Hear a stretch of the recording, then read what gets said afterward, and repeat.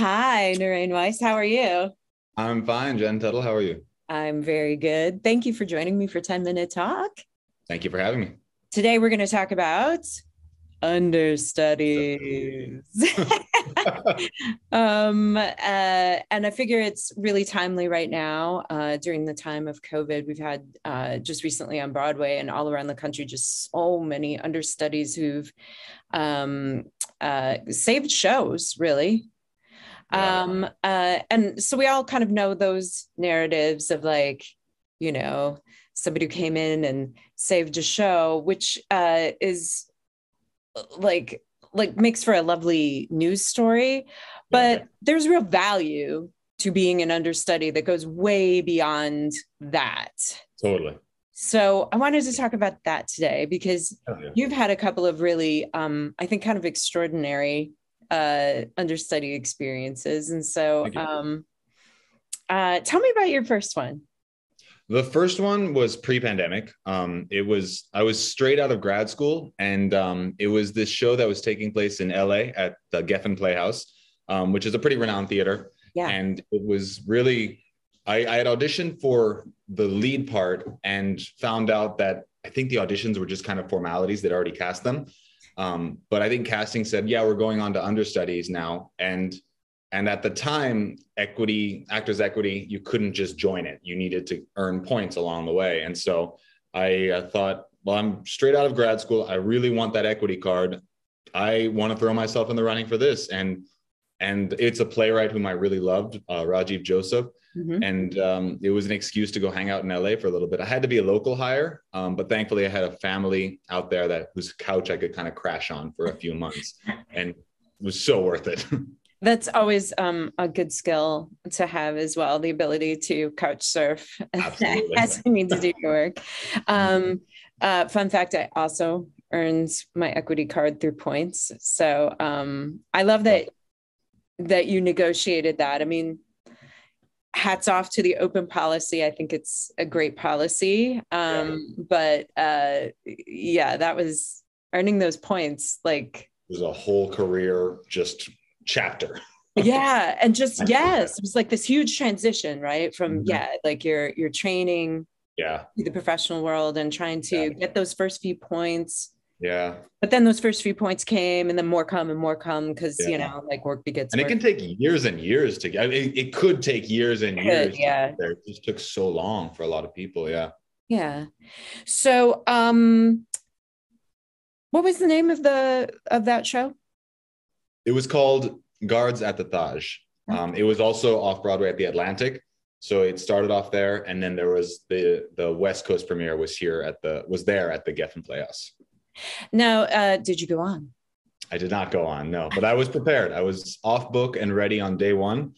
And it's always better to be off book and ready because then you never go on. And if you're not ready, then somehow you end up going on.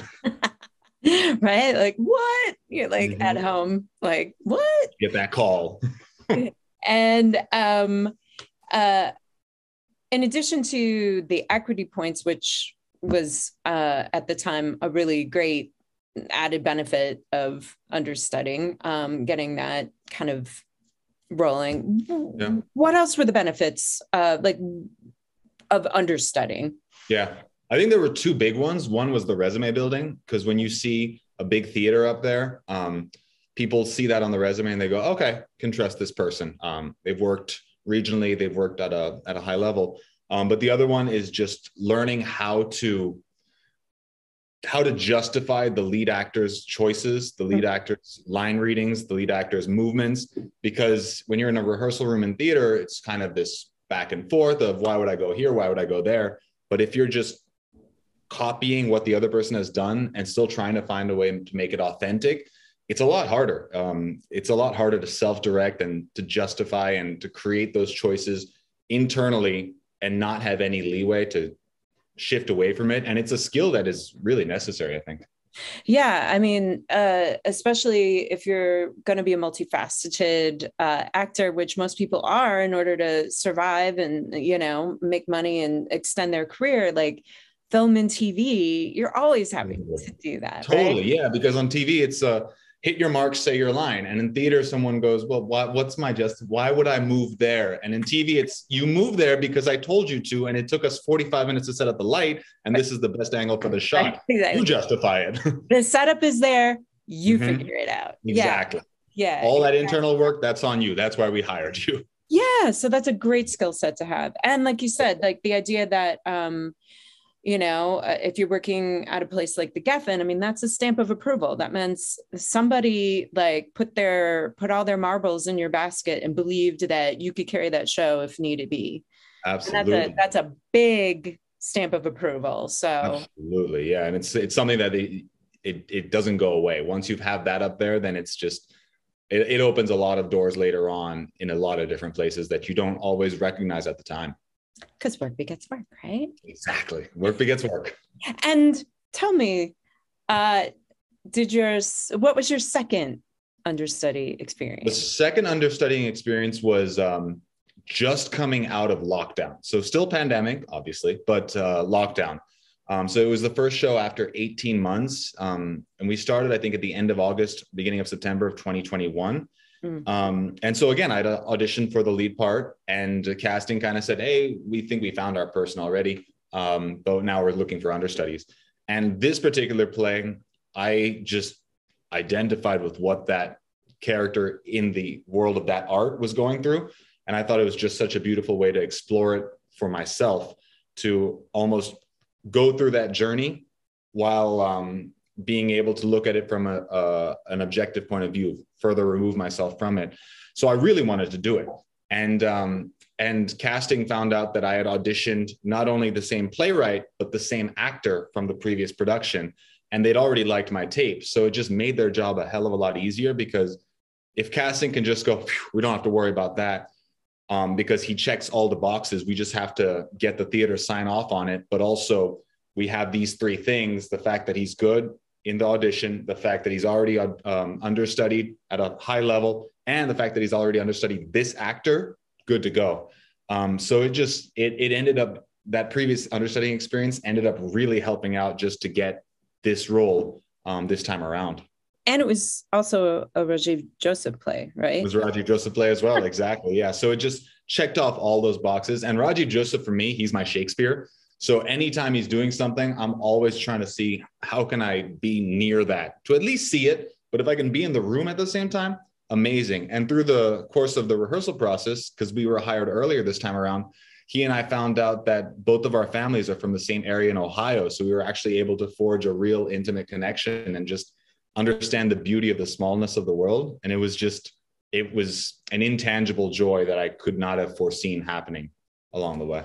And coming out of lockdown, it's you also like reinvigorating your career, again, strengthening that network and those relationships, yourself in front of a large variety of people who could lead to other work. Totally. Yeah. So the guy whom I was understudying, he, great guy. So I think when there are understudies, there are broadly two types. One where they feel threatened by the person in the wings, and one when they're like, all about Eve. Yeah. But the other one where they're just so self-assured and secure in their work that it's just, you're a good dude. I'm not threatened by you. In fact, I want to help you. Thankfully, I had the latter, where the guy was just really supportive of me. And he recommended me to the play I'm doing at the moment to that director, where she reached out and said, hey, this Naren guy, he any good? And he just kind of said, yeah, you're going to want to work with him. Which, again, that's that seal of approval, that stamp of authenticity, that check mark worked out really well. And it just helped me stay sharp with the work, especially coming out of lockdown, 18 months of not doing anything. So being able to just kind of gradually get my feet wet before jumping into other full-fledged theater productions where I was not the understudy, it made the transition very, very easy for me coming out of lockdown. That's amazing. So I love this, because we always see how like, oh, understudies save the show, but there's this other side where understudies can open up, like taking on that role can open up whole new possibilities for the actor.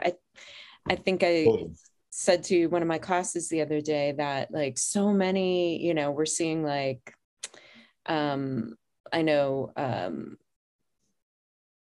so many of the famous people playing lead roles on Broadway right now are, being covered by their understudies, but so many of those people were understudies themselves. Absolutely. Yeah. It's a full circle thing. I was just going to say full circle.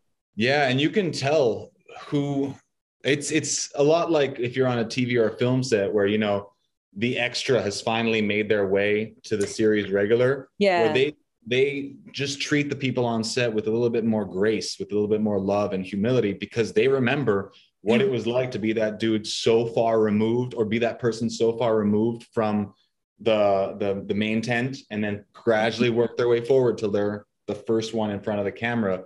And it's just this long journey, but it's this really beautiful journey. And you can tell when someone has put in that time, because they just walk around with a little bit more grace towards everyone around them, which is just good for life too. I was going to say, which makes both the industry better and the working conditions on set or in that rehearsal space or theater better. Mm-hmm. Yeah. Just when people have walked through the whole process. Yeah. They've earned it also. And I think sometimes when people find intense success very early, there's a tendency to take it for granted. And therefore also the burnout is a lot faster, I think, as well, because it didn't take you as long to get to the top of the mountain and look down. You were placed at the top of the mountain, and there's kind of this thing of, well, now what? Because the satisfaction doesn't exist. Yeah. Yeah. Yeah. I'm so glad that you joined me today. And I loved how the connective tissue started with, I didn't say no to this opportunity because I could see all these great, working in the room with this playwright and, having a possible opportunity to go on and putting this, place on my resume, getting my equity points, which led to other work, and then so many steps down the road, like a callback, right? Yeah. Oh, we remember you. We like you. It mirrors off of that. Exactly. And I think a lot of people shame our industry because of how much it's about networking. And I don't like that word networking, but it's just about making human connections. Relationships. You're right. Yeah. I know I totally used it, but I think you're right because Oh no, did you? I didn't even register that you used it. I did, but I feel sort of the same way you do, that sort of feels mercenary as opposed to, just being in rooms with people and connecting. Real relationships. Yeah. And I mean, the only reason why I don't like it is because I'm intensely introverted. So I feel like I have to step outside myself to go and connect with someone. And it can be that. Some people are very good at that. I'm just not. For me, it's just, I'll connect with you on whatever limited level I'm able to. And if I'm able to connect with you over art, even better, because that's a language we can both just go back and forth with for hours. And I think that's a really good point too, because I think some people are intimidated by that idea of feeling like I have to be out there, literally selling myself like I'm a product. Yeah. I mean, I can't do that. To a certain degree, we're doing that, but if it's through the work and through the connection and collaboration with people, that feels a lot less burdensome than there's less pressure on it. Exactly. Yeah. There's less of a thing of feeling like you have to schmooze as opposed to just meeting someone where you're at, letting them meet you where they're at. And I'm 30 years old. It took me 30 years to register that it's not that. I've only just now begun to understand that it's just about having a quick little connection with someone. It doesn't have to be anything. It can just be a moment of honesty and connection, and then moving onwards, because the more honest and connected you are with someone, it will land, it will resonate. I think people really appreciate authenticity over a hard sell. Totally. Yeah. Okay. As opposed to oh, you've intrigued me, I want to know more. Yeah. And we also see that so much on social media, right? Everyone's just presenting the best version of themselves, that when you are actually just honest with someone for a minute, then it's new to them. It's kind of like, wait, what? It's disarming. What? Yeah. And that's a beautiful thing. Yeah. Well, this is our first in our series of 10-minute talks. And I have to say, I'm so thrilled that you joined me today. And this was such a great talk. Thank you so much for having me. I genuinely am so honored to be here. Thank you. Thank you. So this is the City College Department of Theater and Speech. Naren Weiss is one of our faculty members, and I'm the chair, Jennifer Tuttle. And today we were talking about Understudies.